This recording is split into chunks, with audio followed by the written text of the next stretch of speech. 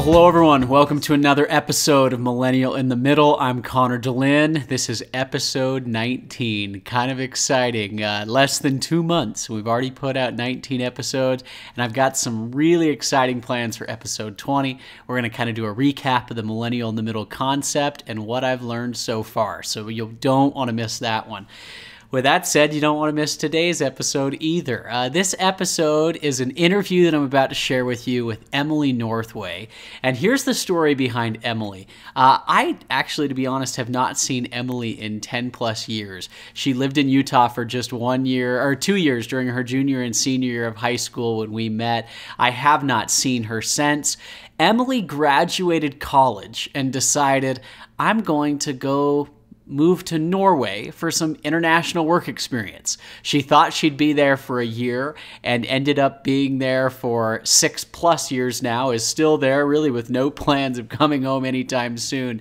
And I think it's pretty cool because you all have heard people say, or maybe you've said it yourself, oh, I'd love to go live overseas or go live out of the country for a while and have that experience.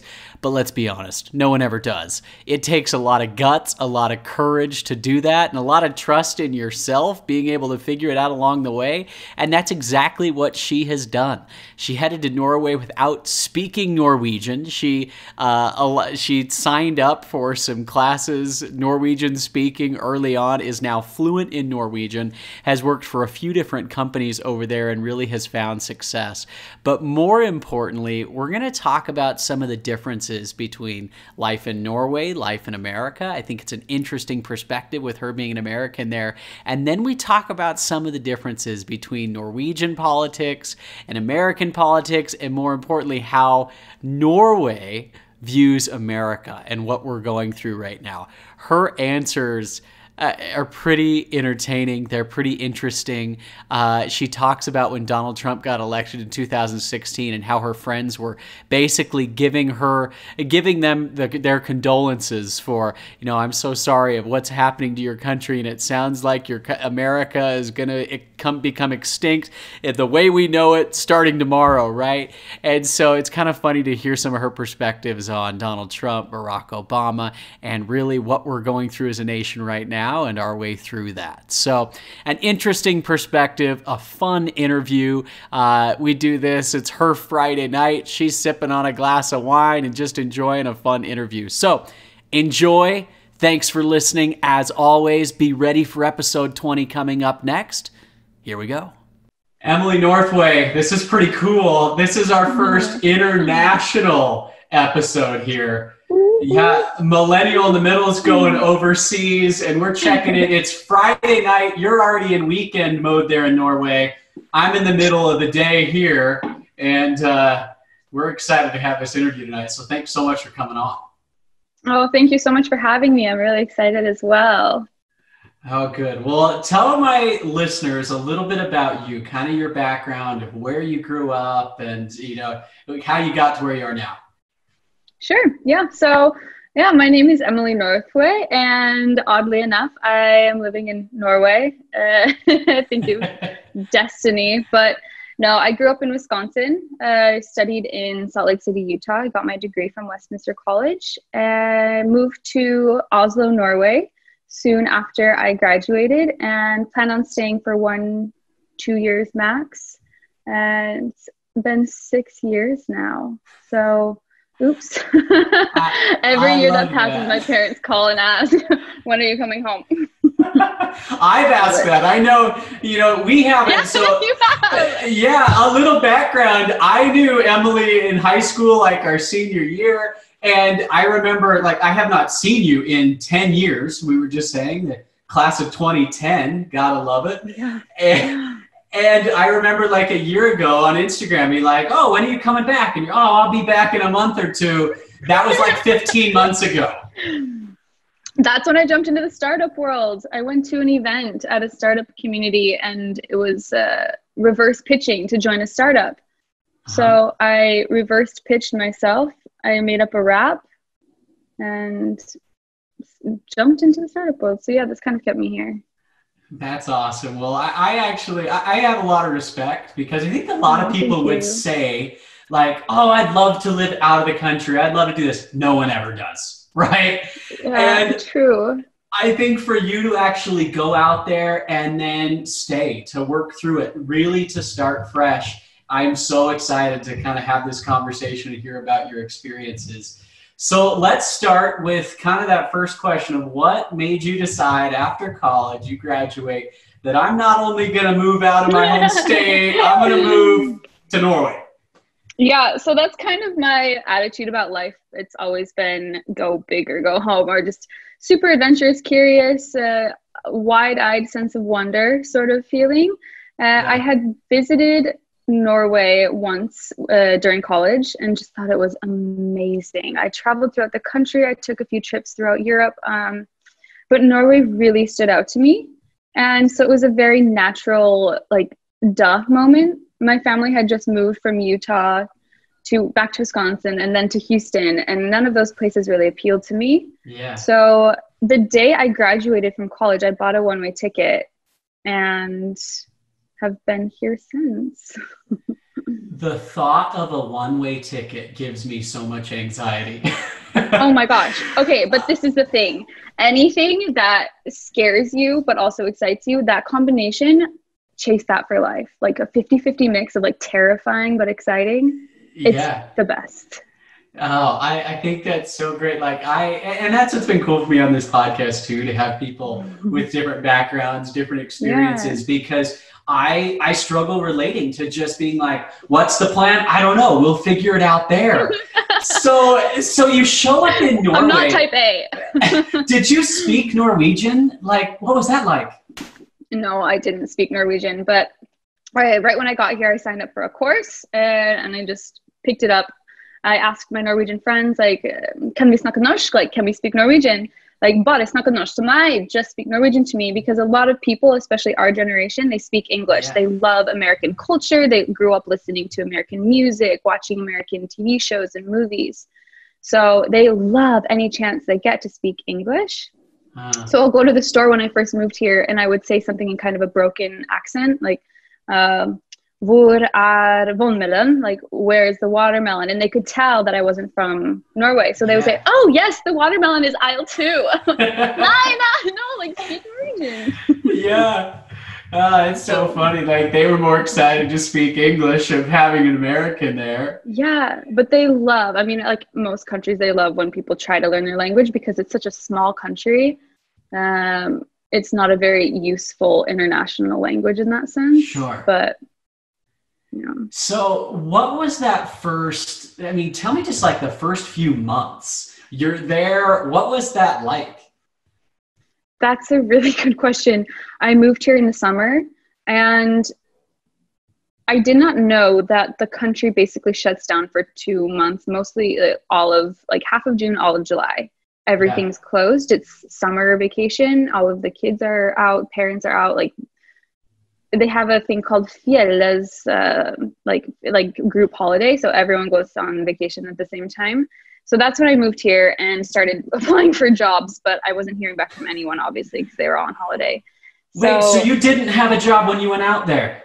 No, I moved here with no thought you job. Did. No, I really went for it. I call it naive, call it like adventurous. I don't know, but it worked out somehow. So I moved here on a visitor's visa. So like most of Europe, you have 3 months visitor's visa. And I used 3 months looking for a job. Nothing panned out. I was doing some odds and ends here and there, like just working, doing some design work, creating some websites. But I needed a skilled visa, like a skilled worker visa to stay. Yeah. So I started applying for jobs. I mean, I must have applied for 75 jobs, like minimum. Yeah. And a big thing was that I was not from here. So that narrative has changed a lot since I've moved. They're way more open to hiring internationals, but it was really tough when I moved here to kind of convince people that I was serious about living here and working here. Yeah, that it wasn't just, you were going to be here for the summer and then you were going to head back home. Exactly. Because I think that's what happens to a lot of internationals here. It's a hard country to immigrate to. They're very, they love Norway and they like things the way they know that they are, and like that they're stable and a bit more, not so open, I guess. But if you force your way in, then you're in. You know, it's funny because we did an episode early on in the podcast about immigration, right? And yeah, I listened to that. That was really good. And I actually had someone reach out and said, you need to do an interview with an immigrant. And I don't even think most people know the difference of those two, but here's how we're going to remember it. You are Emily, the immigrant, right? With an E. Yes. That has become you. Have you used that phrase before? Trademark that. Hmm? Hey, I'm good at coming up with catchy phrases like that. This is Millennial in the Middle. Millennial in the Middle with really Emily, the immigrant. Here you are.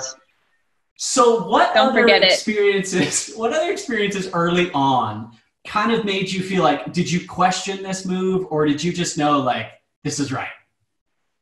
I knew it was right. I'm a really big believer in following my gut instinct, and what, you know, when I visited here, it's kind of like, not to sound woo woo, but an energy or a vibe, or just like, you know, you feel it. You feel like this could be a really good spot for me where I'm at in life right now and what I want to experience. But that goes with saying that there were some tough times.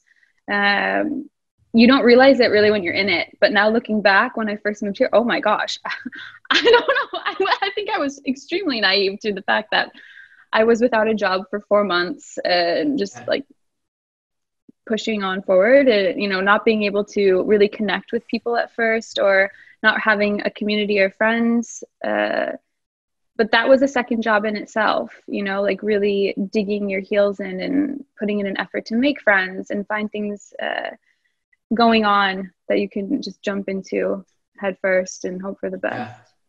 So how did the people treat you? Obviously, you're, you know, affable, you're outgoing, you're a cute young girl heading to Norway, this American girl, right? Yeah. Like, what was that like?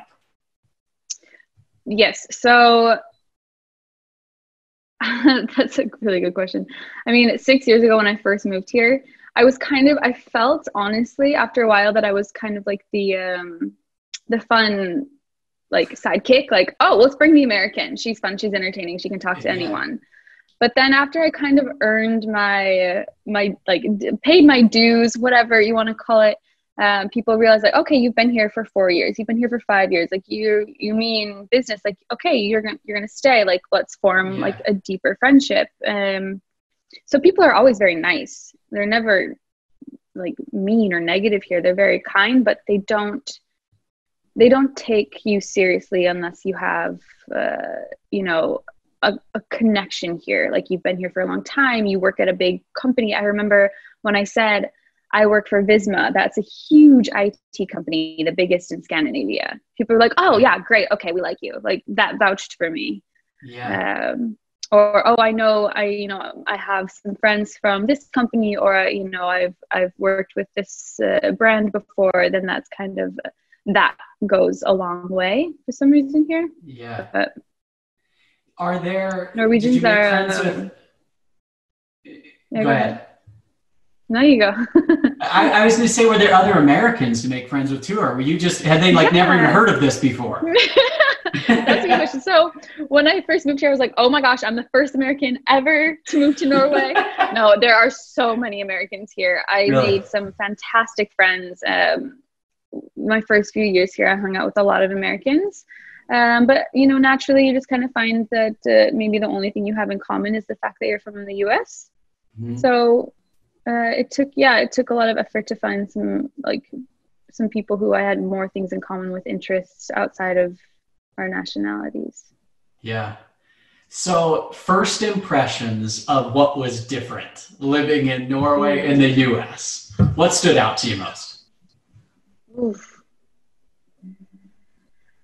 I think the thing that stood out the most was I love how like life is a bit slower here. We still live in a city, but it's 700,000 people in Oslo, so it's not that many. And the country as a whole is like it's 5.5 million. That's like that's almost the population of Minnesota. It's so Yeah. small.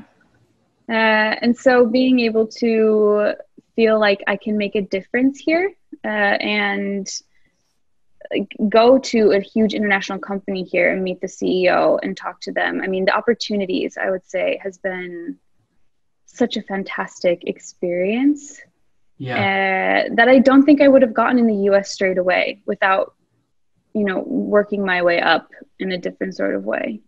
Yeah. I like that. Just a slower pace of life. I mean, you talk about Yeah. 2 months, everyone just takes off for the summer. Like, why don't we do Yeah. that here? Seriously, that is one of my favorite things about living here. I have considered moving, but I'm like, okay, I will not get the 5 weeks paid vacation, which Yeah. I love so much. And I've taken those 5 weeks, and then I've taken more like unpaid holiday, just because the work-life balance is not taboo here. It's like, yeah, like live your life, like work hard, play hard. If you get Yeah. what you need to get done, then just take a month off. Oh man, Take that's leave. like, that's so foreign really for Americans, that Right, idea. right.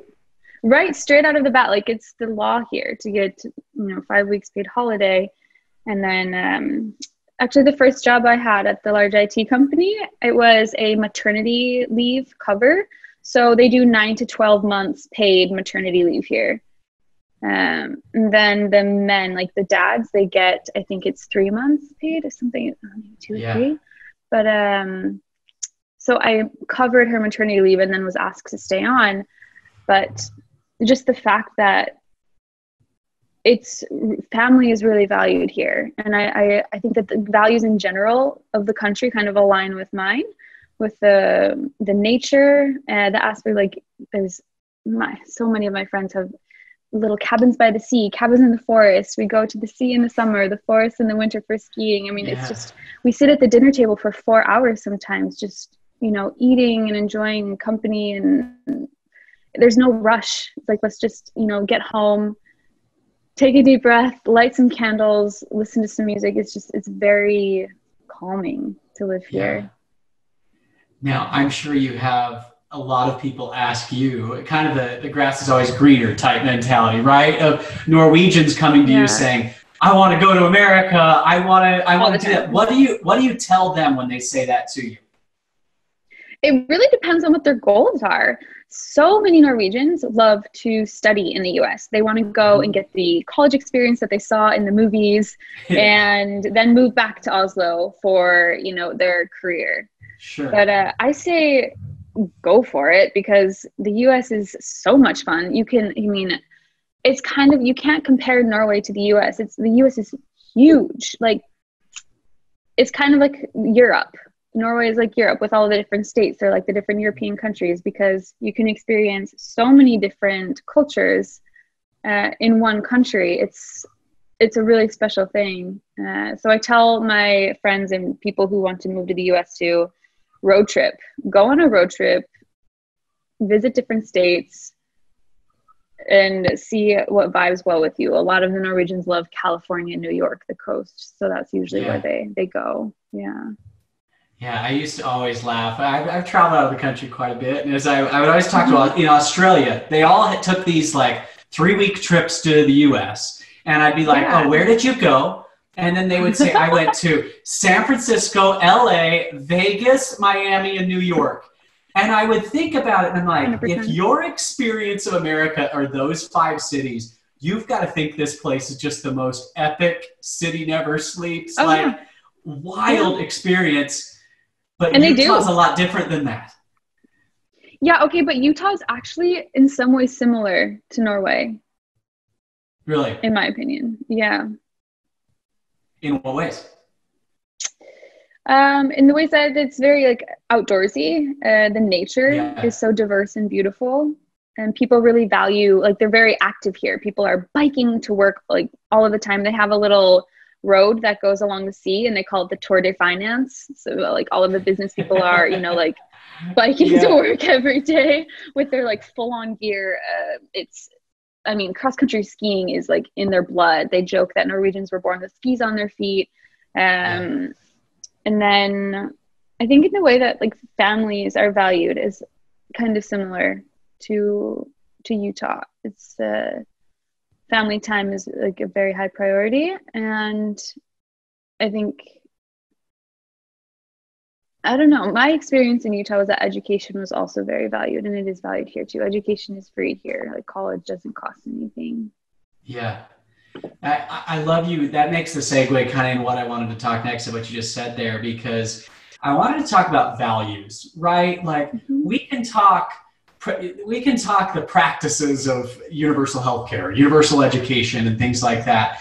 But I would rather focus on more the philosophy and the values. And so you mentioned like valuing education, valuing family.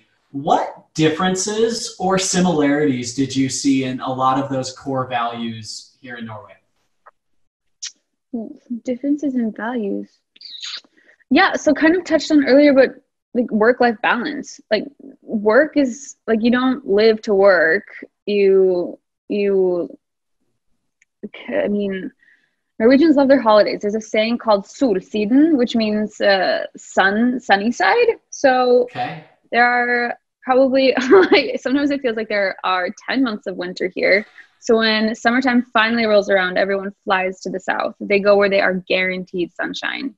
Yeah. So Spain, Portugal, Africa. And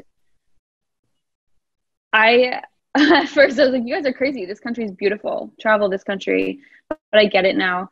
So I would say enjoying life in general, and not stressing, like not feeling like you're too bothered about anything in general. Norwegians are very relaxed, happy, like probably the culture that enjoying life the most that I've experienced.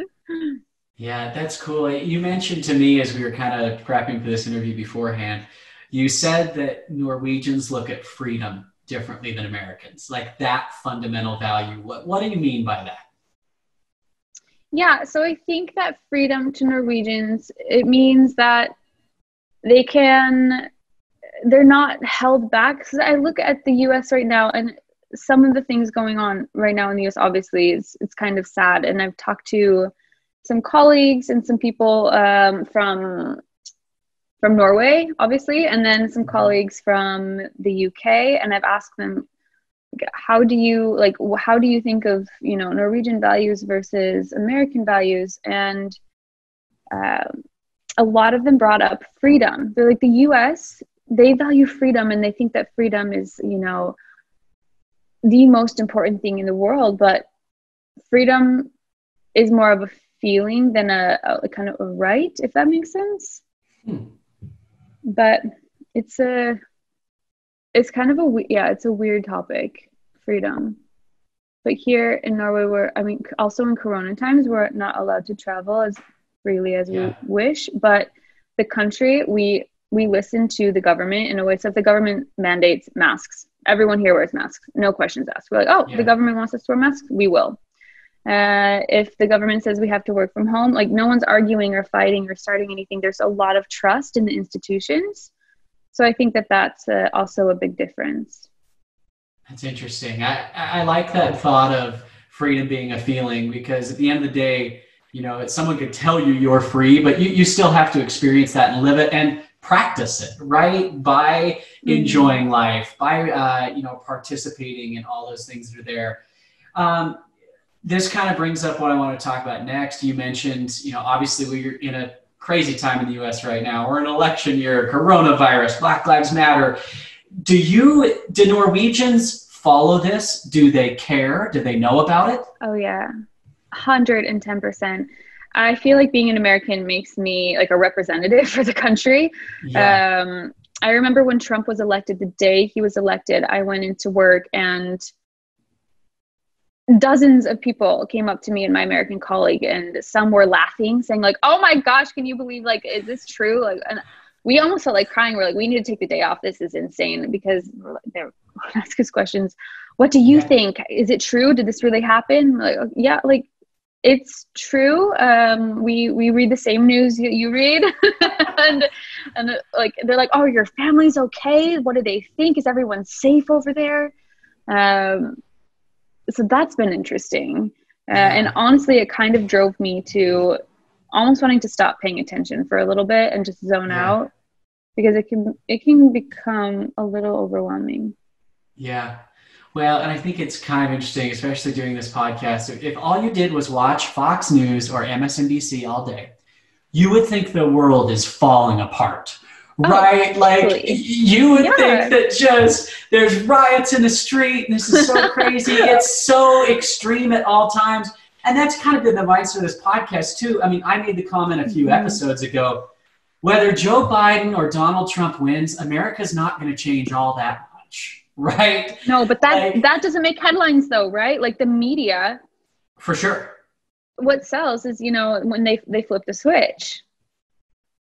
Absolutely. And so then I look at you in Norway catching that kind of that next step. It's like, I'm here and feel like our country's falling apart. Yeah. I can't Yeah. imagine if all I heard, when the Australian fires were happening last year, as an American, all you heard about was that Australia is on fire, apocalypse, right? True. And I almost get that same type of vibe of what you're saying there. Of when you hear about American politics, you think that we're just falling apart. Yeah, really though. That's what the consensus is. I mean, Yeah. Europe they used to, I feel like, look at the US and look up to them for direction. And now I feel like it's kind of just become a laughing matter. It's gotten to the point where some of my American friends have started saying they're from Canada. Um, Really? just because they don't want to deal with like feeling embarrassed or feeling that they have to talk about Trump all of the time Yeah. or talk politics in general. Yeah. But So, I that's why I think mean, Millennial in the Middle is like amazing, because so many, I think our generation, we're very level headed and we want to find a yeah. happy medium. Uh, this is, yeah, kudos to you. Well, thank you. Tell me, do you feel like, let's talk about Norwegian politics for a minute. What Mhm. is that like? I mean, here's what's interesting. As an American, we know nothing about what's happening in Norway, nothing about what's happening with Norwegian Right? politics. But you But don't tell me a little bit need about it. to. Yeah. I mean, you don't need to know. I mean, okay, so the basics of Norwegian politics is it's we have a king, first of all, so there's a monarchy, which is quite cool. So there is a King Harold. Oh my gosh, I don't know how old he is. He must be in his late 80s, 90s. Um, and the royal family, they're more for just showing face, showing up and doing Sure. humanitarian work. They don't make any like legislation or rules. They don't have to hold any power there. But the politics here, it's so much more relaxed and in the middle, as millennial in the middle. Like Yeah. people aren't voting Republican or Democrat. There is a right and a left, but it's different. It's not as black and white, and it's so much more down to earth. It just feels closer to home. And if you want to talk to the prime minister, send her an email and she will respond to you. Yeah. Um, they joke a lot and they have fun with what they're doing. They don't take it too Yeah. seriously. I mean, the Prime Minister, Arne Solberg, she has been doing all of these fun social media things to stay young and hip. And half the time it's just ridiculous, but it's also like they're trying to speak to every Yeah. generation and connect with us, but in a genuine way. It's not propaganda. It's not lies. It's just, yeah, it feels more raw and Yeah. unnatural. And I would think the next argument still, we look at everything from this American sense of politics. And because we're so divided, I think most conservatives, especially conservatives listening to this podcast or the ones on the extreme, would say, Mm-hmm. oh, Europe is just so liberal, right? Like Europe is so liberal. Bernie Sanders is trying to turn us into Norway, right? And that's like Mm-hmm. this for the conservative side here. That's a diss, right? Like we don't want to become Yeah. Sweden and Norway. What's your thought You can't on the though. You can't become Sweden in Norway. Like you cannot compare. I think explain? that's just implementing the things that we have here with healthcare. It's you know how long that would take in the US Yeah. to flip the switch from where it's at now to how it is here? Based off of what's going on now with Black Lives Matter and the riots, I mean, just imagine if they tried to implement, some of the similar things that we have here in Europe. I think it would be too fast of a switch. I look at the US and think, like, the US is a young country, right? Like, much younger than the European countries. And I think maybe the US like grew up too fast. And like the solid foundation wasn't as solid as we thought, or there's some learnings that have to be done. Do you think that's a really interesting thought, right? If you compare the age of Norway to the age of the US, like the US is so young compared to other countries in the world, but at the same time, so powerful, so large, just pure numbers, size, where we are in the world economy, the global scale. There's a lot of pressure that comes with that. There is a lot of pressure that comes with that. You're right. But it's kind of, it's gotten to the point here where people don't take the US as seriously as they used to. They don't look up to the US in the same way. And in terms of like culture, probably still, but politics and international relations, absolutely not. Yeah. Now, I know that you've met, from following you on social media, Barack Obama. Was Barack Obama just like the exact opposite of Trump from a foreign mindset? Oof, yeah, 100%. People here love Obama. Even if they're very conservative, they are just obsessed. Really? My friends have photos of him in their apartments, like, of a young Obama smoking a cigarette or a joint. I don't know. There's a famous picture. Numerous of my friends have that in their apartments. And then I think my friends here were more excited about me meeting Obama than my friends in the US. Yeah. Why do you think that is? What was it about Barack Obama that made him such an international figure? He's likable. Yeah. He's a storyteller. He's a family man. And I think he has an aura about him that is way more down to earth than a lot of the former presidents. Yeah, I understand. I get that. And I mean, I think it's fair to say, we already talked about there, Donald Trump is not popular in the global scheme. But I also don't picture them having pictures of Joe Biden up in their house either, right? So that's a safe bet. So what do they think of like the 2016 or not 2016, the 2020 election? Oh, they are terrified. I had a colleague today ask me, she said, what do you think is worse if we don't get a cure for Corona before May, or if Trump gets reelected? And everyone around the table was like, oh my gosh, the latter is worse, obviously. If Trump gets reelected, that's like, say your goodbyes. Seriously, what do they think is going to happen if Trump gets reelected? They think the world is going to fall apart. They're genuinely scared. They are genuinely like terrified for the US. I have people asking me like, how is your family doing? I mean, like, are they okay? Are their like day-to-day lives affected with the politics going on over there? Or, like, when you go visit, do you notice that life is completely different? So it's what's your answer? No, life is not completely different. The world is not going to fall apart. That's a little dramatic, but again, it's the media spins things the way they want to, and finding the common ground and like doing research and finding out what's real versus what is clickbait, I think is kind of our responsibility as world citizens. Yeah. Well, and that's hard. I mean, I get the question over and over as I've done this. Like, what sources do you go to? Where do you try and find unbiased? Yeah, that's actually a really good question. And I'll tell you, it's difficult to answer, because I think what we have gotten used to as a society is we listen to commentary on commentary, right? Like, This is what I think about what that person said, thinking about what they said about Trump. And to me, I think we start to, the more that happens, the further we get away from fact and truth and reality. Yeah. And that's not a left or a right problem. That is a human problem. And 100%. I think the only way around that is having real conversations like this.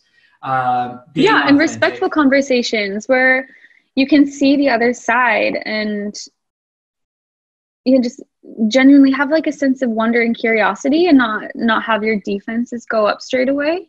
Yeah. I think that's super important. Yeah. And something that's missing a lot of times. Like, frankly, I think it would be really interesting. Heck, maybe we talk offline and set this up. But I'd love to like get a few of your Norwegian friends in a room and explain to them, like, I would love that. Listen, I am a very reasonable guy. I have this podcast called Millennial in the Middle. I'm commonsensical. I understand history. I voted for Donald Trump in 2016. I'll tell you why. Yeah. Right? Yeah. And see if we could have... They would absolutely love that. They would. I talked to quite a few of my friends before coming on the podcast today, and I just asked for their opinions, and they're like, oh my gosh, send us the link to this podcast. Yeah. This sounds phenomenal.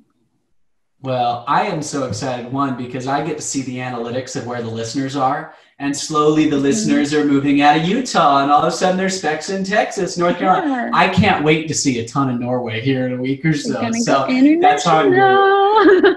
Well, let's do this. All my platforms. That's right. Well, hey, we could chat all day long about this, but I want to just leave with this let's make this specific to millennials. People our age living in, whether it's Utah or the US for sure, that maybe have had more of a sheltered life and haven't had the experiences that you have thrown yourself into. What advice would you give to them from your last 6 years? Oh, that is such a tough question. It's so individual though. If I were to give everyone one piece of advice, that's a lot of pressure. But I think for those who are hungry for more or curious to learn and never feel like they have, learned all they need to learn, I would say when the borders open and it's safe to travel far and wide, immerse yourself in cultures. And wherever you go or wherever you end up, I mean, this can even be in your own country, your own state, is always look at the world with a sense of wonder. I've been in Norway for 6 years now, but I still walk outside of my door and like geek out at certain things like I'm still a tourist. And I think that has really helped my mindset, especially in Corona, to feel that, a 30-minute drive outside of the city can be kind of like a mini trip somewhere else. But allowing yourself to, be playful and have a sense of wonder. I think it's my top. Oh my gosh, story. I have a story. Like, this is a 30-second story. You can take 60 if you need. Okay, wow, thank you. The other day on my lunch break, I took a 30-minute lunch break and I was feeling a little spontaneous. So I went and got a tattoo just by myself. Why not? And that's a YOLO millennial perspective right there. Yeah, it's very fitting. But it's the words I know crossed out just right here. And it's so cliche, but it's kind of like a different way of saying stay foolish, stay hungry, like always stay curious. And it's like the day that you feel like you've learned everything and that you know everything is kind of like the day you die. So being able to have these conversations with an open heart and an open mind is what is going to, I think, help the world become a more compassionate place. Emily, typically I try to sum everything up and put a nice bow on it, but I think you did it right there. And the best thing for me to do is just let that in. So thank you so much. I love that because we've got to be more open. The minute we feel like we know all the answers is when we're headed down the wrong path. So I appreciate that so much. Hey, I didn't tell you about this, but I know you've listened to the podcast, so you know how I end these things. If you want to join me. Yes, you sing. Yes, okay. Yes. Chorus in Norway here. Clowns to the left me, jokers to the right. Here I am, stuck in the middle with you. I need to hear it, and then I'll do it again with you. Oh, okay. Well, we'll take a second take. I'm going to play the first take. Here we go. Yeah. All right. Yeah, okay, good. Clowns to the left me, jokers to the right. Here I am, stuck in the middle with you. There we go. All right. Hey, thank you so much, Emily. And we're going to talk about this. Thank you so much for having me. we'll talk about the follow-up with your friends. Till next time, we'll see you soon. Yes, I look forward to that.